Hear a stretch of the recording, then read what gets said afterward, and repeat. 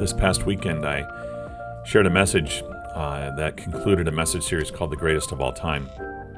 And I had talked about in this message series who we do consider the greatest of all time. And one of those people was an athlete that I mentioned in a message, Michael Jordan.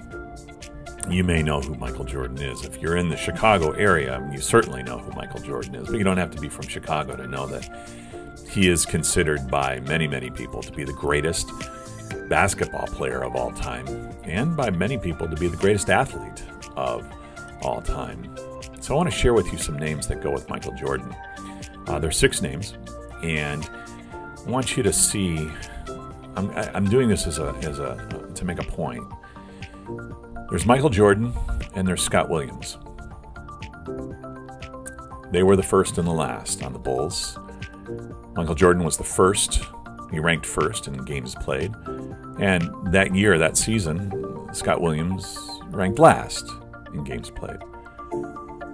The next season, Michael Jordan was ranked first in points scored.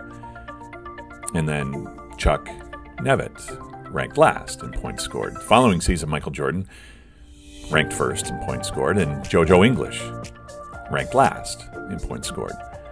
Michael Jordan, in a couple seasons after that, Michael Jordan ranked first in games played, and Jack Haley ranked last in games played. The following season after that, Michael Jordan ranked first in total points, and Matt Steigenga ranked last in total points. And in the last championship so far of the Chicago Bulls, Michael Jordan ranked first in minutes played in that season, and David Vaughn ranked last in minutes played. Night and day difference between Michael Jordan and these 6 other players, first and last on the Bulls. But you know what didn't make a difference? Michael Jordan and Scott Williams, Chuck Nevitt, JoJo English, Jack Haley, Matt Steigenga, and David Vaughn each received a championship ring when the Chicago Bulls won the NBA championship. Michael Jordan didn't get a bigger ring than the other players. Michael Jordan didn't get a more expensive ring than the other players. They got the same ring.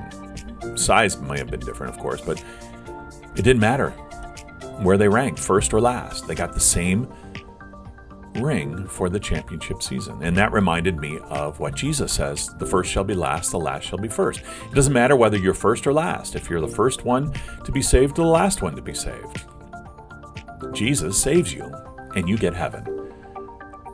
And that, hopefully, will give you encouragement today. Jesus loves you. Jesus died for you. Jesus rose for you. Whether you're first or last, doesn't matter, because you get heaven because of Jesus.